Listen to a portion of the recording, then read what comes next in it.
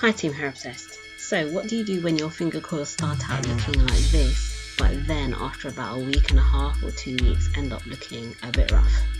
This is how I extend the life of my finger coils.